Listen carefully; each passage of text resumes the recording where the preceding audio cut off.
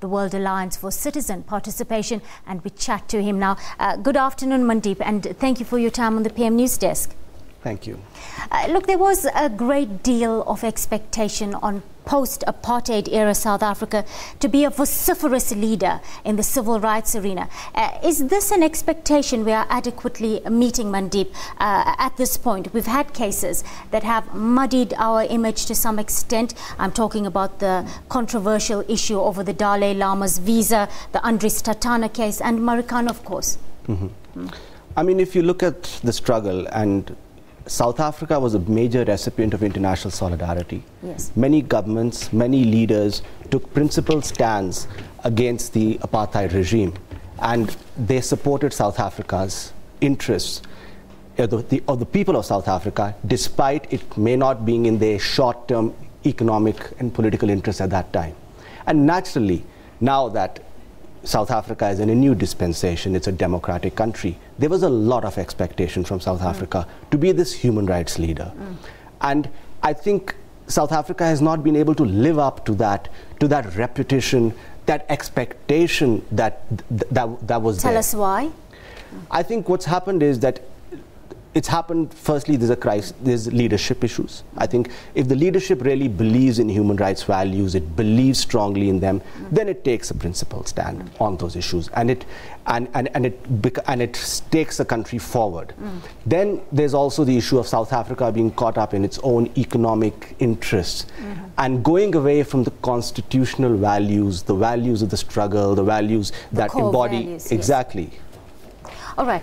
South Africa got a relatively poor score in the latest Human Rights Watch report that assesses social and economic rights. Now, two factors come up, like you've mentioned: inconsistency on the foreign policy side when it comes to human rights, and then the police handling of rioting crowds. A shortfall that surely has to be addressed, but this really speaks to allegations of police brutality and the underlying grievances of government, perceived failure to fulfill these basic social and economic rights. Actually, it's not just Human Rights Watch. There are a number of South African organizations, a number of South African activists who echo these same things. All right. And, you know, in 2 days' time, we are going to be celebrating Human Rights Day. Yes. It's the anniversary of a very sad day, the Sharpeville massacre. Yes. And what is hanging over us at the moment? The memory of the Marikana massacre. Where is accountability? And we also have protests that are happening all of the time because South Africa is also considered one of the most unequal countries in the world. There are issues related to governance. There's a very low level of faith in the lack of corruption among state officials, and this is all leading to protests. And the police are still reacting in many times according to the old methods that they practiced, using lethal force, using disproportionate, excessive force against protesters. And this, in a democratic country, is untenable. All right, let's talk about gay rights for a moment. How serious is our country about protecting these rights? We do seem to be walking a very fine line between strong constitutional commitment to protecting these kind of rights, but we have to balance this with solidarity to a largely homophobic rest of Africa. We know 38 African states out of 55 criminalize homosexuality. Now, we also need to be cognizant of the fact that Pretoria regards Uganda as a key ally in seeking peace in the Great Lakes region. But one would have expected a more robust response from the South African government when it came to the anti-gay bill in Uganda. But what we saw was very much a quiet sort of diplomacy, rather. Yeah. I mean, look, you know, people might use different justifications, but let's be very clear. Yes. Gay rights is a discrimination issue. It's somebody is being discriminated just because who they are.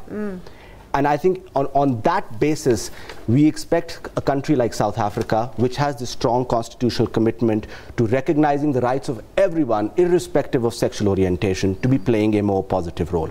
South Africa's record in the international sphere has been patchy. You know, it's been yes and no. I mean, I would say that South Africa supported a resolution on sexual orientation and gender identity at the Human Rights Council last year, and which is very good. But their support has been wavering at times. And but to its credit, the South African government was the very first one in the world to prohibit discrimination based on sexual orientation. And we do have one of the most progressive constitutions that even legalizes same-sex marriages. Absolutely, and that commitment has to be realized at home. We still hear of cases of people, of violence, people being targeted because of their sexual orientation, and the police, the law enforcement agencies, the criminal justice machinery and political leaders need to speak out against these sort of attacks that happen, and that needs to happen much more. Mandeep, let's quickly speak about the case of the 22-year-old Frederick Ngubane and his fight for permanent residency in South Africa. It really threw open the debate of statelessness right now in the country. And statelessness is not new. It's not a new phenomenon. 12 million people across the globe are in this situation. But it remains a human rights challenge that has not been given the attention it deserves. Why is this? I mean, absolutely. I mean, the challenge is we live in a world of these artificial boundaries. These are created. These are not real boundaries. I mean, if you look at most of Africa, there are people who go across borders, they have shared language, shared culture. But states have reacted to this in very regressive ways. And unfortunately, a country like South Africa, whose activists, leading activists, were hosted by other nations during the struggle, should have a more progressive way in dealing with such issues, I believe. But there's lots of different kinds of conflict that is happening at the moment. We see there's a huge conflict in Syria where 200,000 people have been killed. There's climate refugees that's because of our policies which are leading to increased desertification that's happening. There's economic crisis that are going on because of some economic policies which are not benefiting everybody. And this is creating more and more people who are forced to leave their homes. Nobody likes to leave their homes. And I think there needs to be a response, a very thoughtful, a very principled response to that. And South Africa should be a natural leader, but it's not in this. Very quickly, before I let you go, Mandeep, we've seen a spate of service delivery protests across the country, and the Deputy President, Cyril Ramaphosa, puts it eloquently when he said yesterday that the constitutional right to protest must be upheld and exercised, but this must be done well within the bounds of the law. But this is not happening in many of our communities in the country, looting and violence, of course, becoming the order of the day. How do we start inculcating strong human rights, a strong human rights culture and values where people are cognizant of their rights and responsibilities?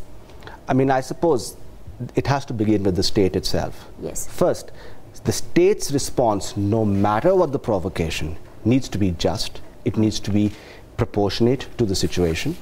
And then, of course, you need to go beyond. You need to go in schools and you need to educate people in their families and so on. But most importantly, you need to have open, transparent governance where people don't feel frustrated that they are caught in a dead end, that their lives are so. You can imagine the frustration people must feel to turn to violence. That means they have no hope for the future. And all kinds of violence is wrong. But I think it's also important to remember that the state must behave in a principled manner. Thank you, Mandeep, for your time on the PM News Desk. That was Mandeep Tiwana. He's the head of policy and research at CIVICUS, the World Alliance for Citizen Participation.